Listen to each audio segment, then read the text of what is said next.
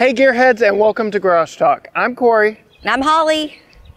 And this is my favorite. I want this one, and in today's video we will discuss, and I will try and convince Holly that we need this 2022 Genesis GV70 in our lives.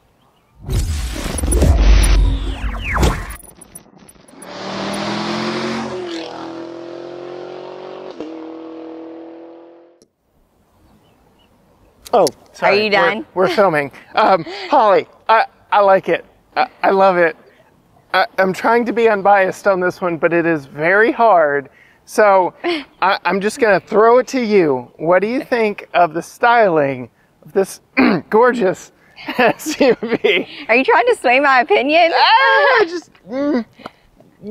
Go, take it. I really like it. Yes. I think it's sleek. From the front, it looks like a very fancy, very expensive car. Yes. Thankfully, it's affordable and not six figures. Right. But I mean, honestly, it gives that presence. The front is very sleek. I like this little Whoever designed logo. this grille, it is so multifaceted that just moving around it, it shines and sparkles at you. Like, mwah! Yes. Sorry. Calm down, slow Yes. down. The lines of the lights, those are different. Just a little something that makes it. It is feel something more that luxury. Genesis is leaning very heavy into with their new design language. These two lines appear on all of their vehicles now, and is a distinct signature of the Genesis brand. Yeah, well, it's good. It's working for them. I like it, and we always talk about we appreciate features on cars that are different than other cars, and I think they've done that with this vehicle. So Genesis has been headhunting premium brands from across the globe and getting the best and the brightest, and I think that they are definitely taking some risks in design, and we'll talk about it all the way back to the back. But just this here, the overlap of the hood, giving it this clamshell effect. The fact that this line here starts flush with the quarter panel, but ends up just coming back and overlapping the quarter panel back here. From a design and engineering perspective, that's tough to do, but just... It makes all the difference, right? Yeah, and then in this pearl white paint, you really can't tell with this overcast day, but just the way the light catches all the lines in it. I'm trying not to be smitten in this one, but I am awfully smitten in this one. So you would go for a white? So apparently a lot of people do, because they have 3 different white options. This is the middle one that costs $500. There is a $1,500 white option. I can't pronounce the names. I definitely can't pronounce the name of this white, but yes, I really do like the white on this one, and they offer a navy blue interior. We don't have it, but you know I like my navy blue. So yeah. It's only offered on the white one? I've spent some time in the configurator. I can't seem to get myself off of the 3 shades of white, so I can't tell you that for sure. Let us know down in the comments. But yeah, this white one's got me kind of hook, line, and sinker. Yeah? Yeah. There's a green that I really like as well. But why don't we move around to the side and talk about the profile, because the designers took a lot of risks and chances there with the profile as well. All right, Holly, we talked about this line here that starts with the hood and the fender and how it overlaps, and it goes all the way back here, back to the back. Just small touches like that that I really appreciate about the design of this vehicle. It's very unique and different in the segment. They took a lot of risks, but this isn't about me. I did my own review. What are your thoughts on the styling of the 22 Genesis GV70? I really like it from the side as well. Like you said, you have this line that goes all the way to the back, but you also have this one that hugs around the hip of the car. Then you have this that goes around the tires, which thankfully is body colored, which gives it a classier look than if they'd done black plastic like many other designers do. Right, I really like it. I like the little chrome detail at the bottom, and then just a little bit here on the top of the handle, which is just enough. I feel like if you get too much, you bling it out. You bling it out too much, and then you have this chrome that goes down like that on the windows and stuff. I don't know. I really like it from the side. It's some of those little details that aren't big, but make a big difference in the style, the way it looks, and the way you feel about the car. Yeah, you mentioned that chrome strip that dips down underneath that back window. If they had carried it above along the top, it would have looked like a normal greenhouse of any other compact luxury SUV. I'm curious how long it is before other manufacturers start copying that very design theme, because Genesis and the Hyundai brand is really setting the bar for style and design here lately, which carries around as we go on to the back. All right, Holly, we are at the back end of the Genesis GV70, and I like it. We get the continuation of the two lines and the LED taillights, but again, it's not about me. What are your thoughts? We all know I like it. So I like how this comes out over. That's kind of cool looking, but this is my least favorite angle of the car. Okay. I know they probably took a risk on it. It's not one that sits well with me. We're just not talking about functionality or anything like that, just the way it looks. And it kind of looks to me, you're going to laugh, maybe you won't even know, like the little ghost thing in Super Mario Brothers. Okay. That, like, is it just because it's white? To like elaborate. I think it's a combo of the shape of it. Okay. And then if you're looking at the car from the back, right? Not from the side, but from the back, it could look like a little creature. Okay. A little white roly-poly. Interesting take. Okay. Well, some things I noticed. I'll had to go in and step on the brake because I really like this LED third brake light here. They've integrated the hatch button here underneath the rear windshield wiper. Again, we talked about the LED taillights, that two-line design carrying over from the front, spelling out Genesis on the back. Really like that. This is the 2.5 liter turbo four-cylinder, and you can tell that because you've got these oblong exhaust outlets, whereas the 3.5 liter twin turbo V6 gets big round exhaust, which I like both options perfectly fine. So I would gladly take either. All GV70s are all-wheel drive, but they're rear-wheel drive bias, and I think that's one of the things I like so much about it. I did mention the button for the hatch is right here. This does have the smart hatch system in it. We've kind of got the vehicle on. I don't think it's going to work right now. Nope. So we've got it on for filming purposes. So I'll go ahead and hit that button. This is a compact luxury SUV, and it's got comparable space to our compact SUV in the Jeep Cherokee. What are your thoughts on interior space back here? We've got Easter accoutrement that we're taking to your family with my backpack as well. I mean, I like the little cubbies here on the side. There's one with a net over there. I mean, the space is fine. Right. It would be fine for our family. Of course, we've talked about having more space in our next vehicle because we do like to road trip a lot, and having a toddler, we've got a lot of stuff. That would be the only downside. As far as, I mean, I really think this would fit our family on a day-to-day basis most of the time. And Genesis, being a luxury brand, puts the very nicely bound owner's manual back here in the rear storage compartment. So requisite SUV rear storage. This actually does have rear seat releases for both sides here on the sides, so you can access all of the cargo space very easily from the back here, and makes it very nice. I do have to ask you, Holly, we've got the button on the hatch itself. You're 5 foot. I hate to keep bringing up your height, but how does this work for you? It's pretty tall, but it's okay. Yep, so it is a programmable, but why don't you give it a push there, and it's programmable. I will say, I really like the feature. We did the grocery test. Right. The feature of it opening, it does work. But like technology, all technology.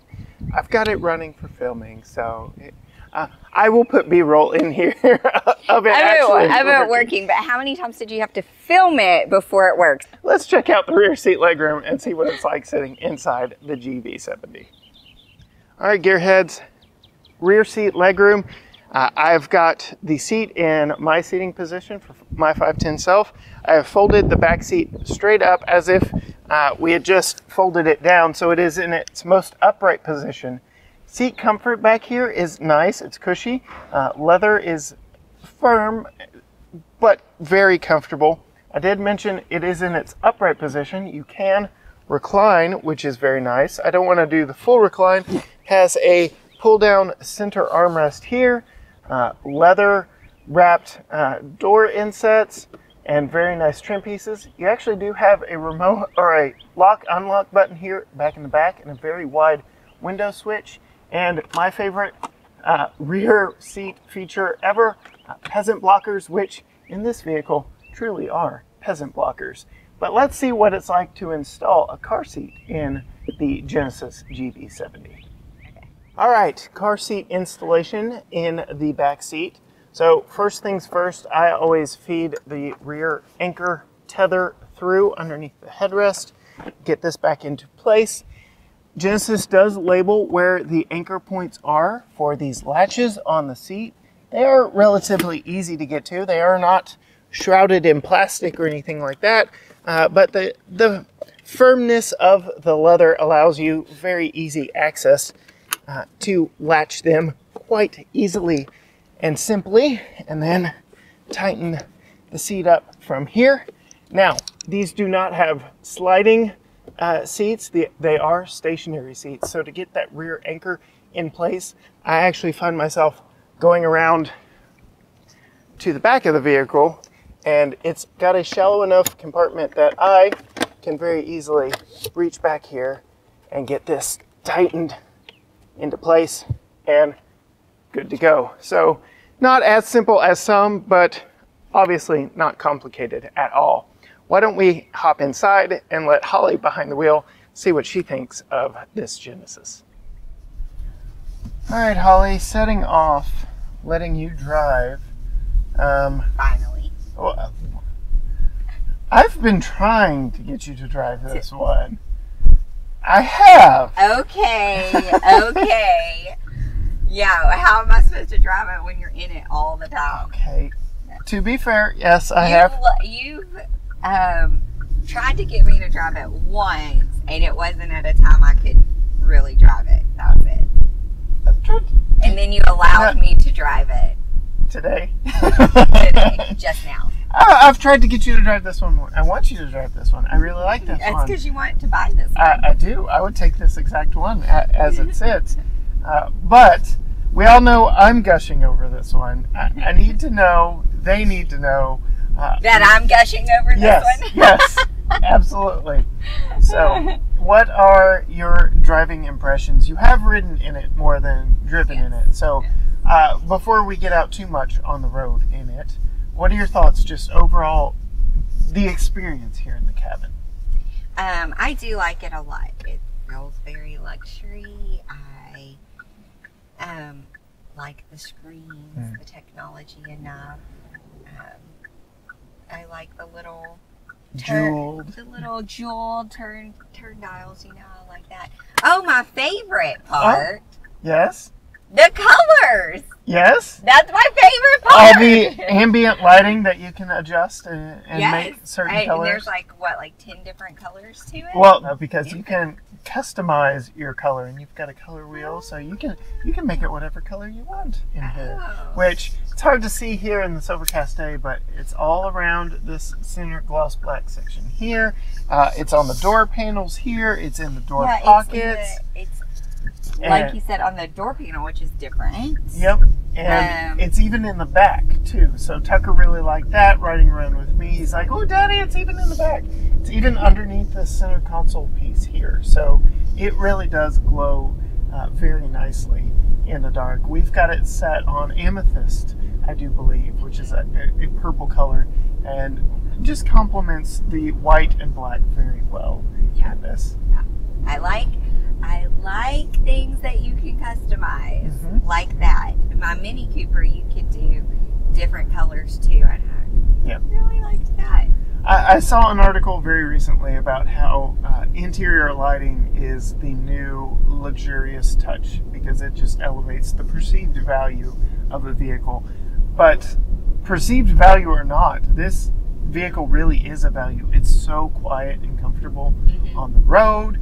It's well put together. No like creaks or rattles. You've got leather wrapped with real stitching up here. You do have a little bit of gloss black, which I'm never really a huge fan of, but it works. Dual zone climate, a screen for your climate controls and your heated and ventilated seats, but it's very quick and responsive and works very well. I like it very much. The cooled seats. Yeah. They don't remember that they were turned on if you turn the vehicle off and back on, which I knock against it, but they will work even if you turn the air conditioning off. Your ventilated seat will still blow air, which on a cool spring day, if you've got all the windows dropped and you just don't want your backside to melt, having the fan on just gives you that nice extra bit of cooling that you need where you may not need it everywhere else. I really like it. Sorry, I've taken over again. Yeah, is this your review? The steering wheel is a steering wheel. It is. Like it is. It's really soft and smooth, but it's thick. Yes. I mean, I like that a lot. Yep. I feel like driving this kind of feels like, I don't know. I mean, I don't know a lot about car engines and stuff like that, but it feels like sportier to me than some of the other SUVs we've driven. Absolutely. So, quick synopsis. Kia made the Stinger sports sedan hatchback thing, and journalists loved it, compared it to BMW, said it was an excellent car, but nobody's buying cars anymore. So, Genesis, smartly, as their premium brand, made a premium SUV, and here we are. So, interior design, we know you like the ambient lighting, we know you like the screen. I like how it is touchscreen as well as dial interface here, so you can interact with it with the dial. This is actually a trackpad as well, so you can actually swipe across and use it that way, or you can click it over, spin it, all sorts of things. You go home, very nice. Uses weather data and outside conditions for this home screen. Does it tell me somewhere where my speed limit is? Digitally? No, that is one of very few nitpicks I have on this vehicle. I have looked everywhere for a digital speedometer. Doesn't have it. It does have a display of the posted speed limit, but yes, I cannot for the life of me find a digital speed limit in this vehicle anywhere. So, slight omission, but could be fixed with a software update. So, Genesis, come on, help a brother out. The other thing that's kind of a negative for me is you can really tell when the automatic start stop.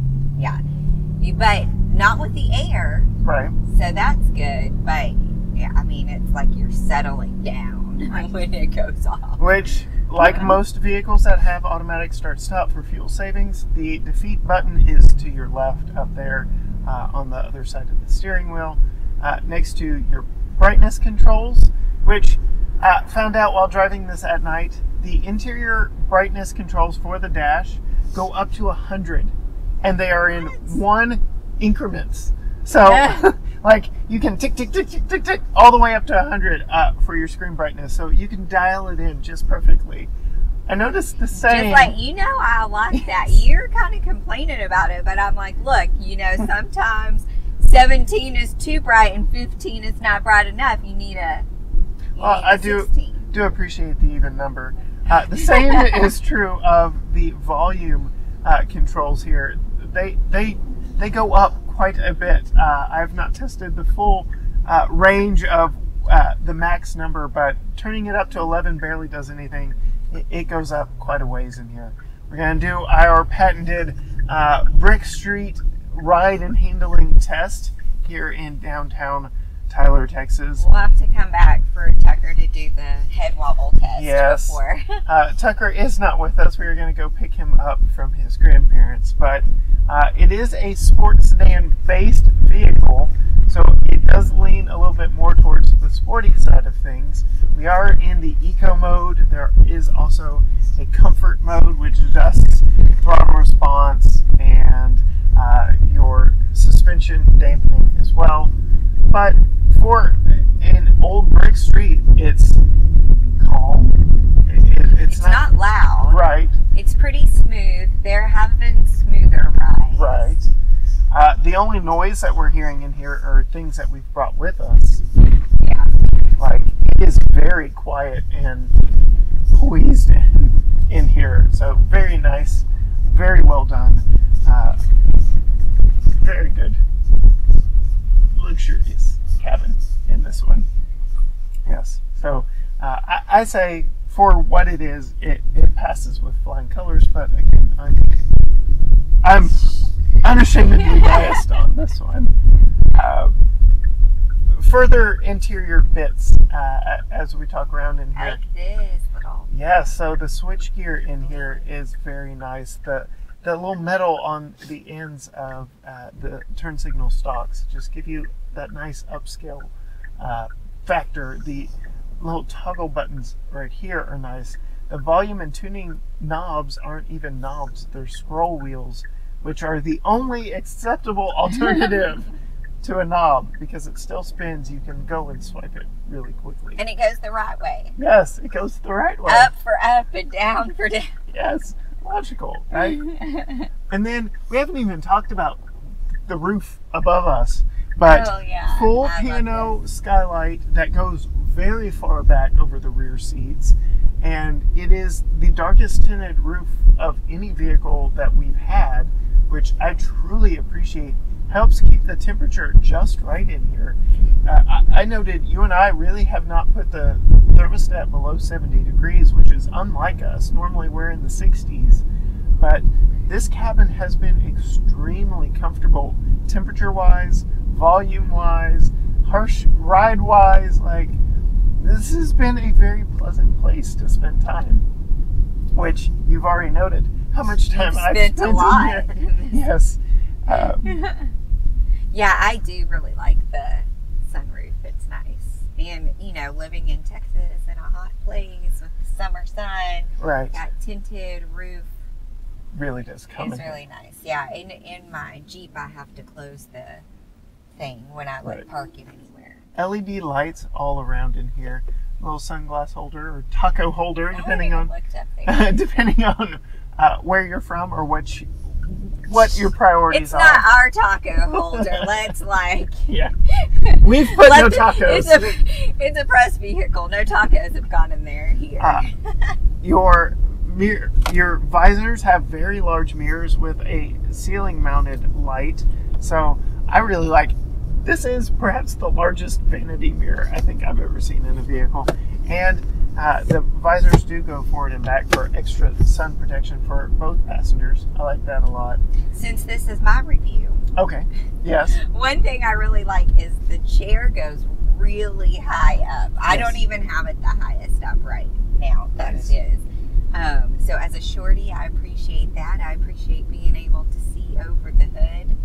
So we haven't even talked about one of the most unique luxury and comfort features. As you talk about the chair, it does have two-person memory seat, but I'm actually going to go in here to the vehicle settings and smart posture care. It recommends a posture fitting the driver's body type and provides a clinical analysis for back health.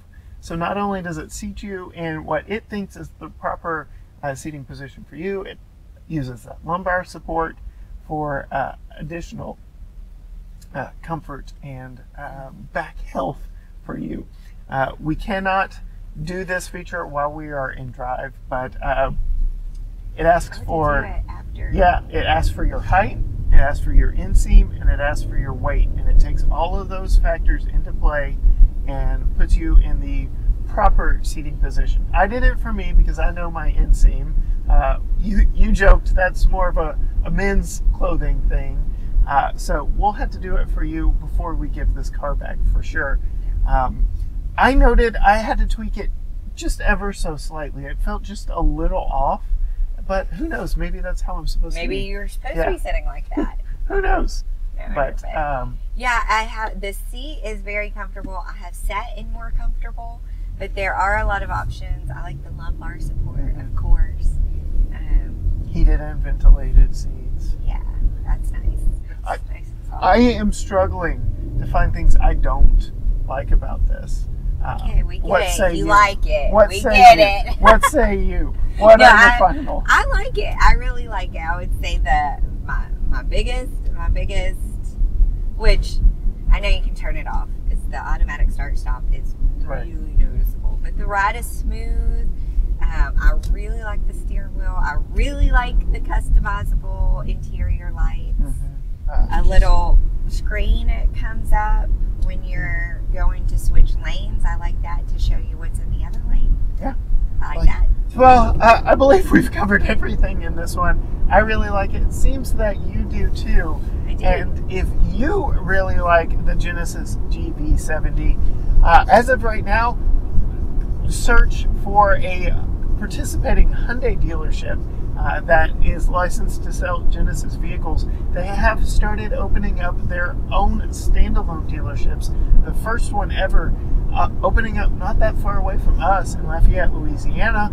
So we are seeing more and more emphasis on the Genesis brand. I think it is an incredible value. This vehicle comes in at just over $50,000, but starts at $41,000. So just an unbelievable value in the luxury SUV segment, and is definitely worth shopping if you are in the luxury market. But that about does it for us. Be sure and subscribe. You can check out my solo review, all kinds of other stuff we've done together. Unfortunately, our son Tucker is not with us here in this one. We're going to pick him up from the grandparents as we speak. But until next time, gearheads, bye.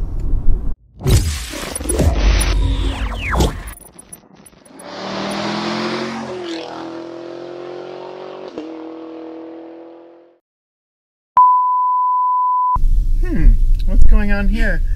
A little snack for you? Yeah, a little drinky drink. I see it. Okay. Okay. What? Stop! Sorry, I needed nourishment, or I was gonna die. Okay.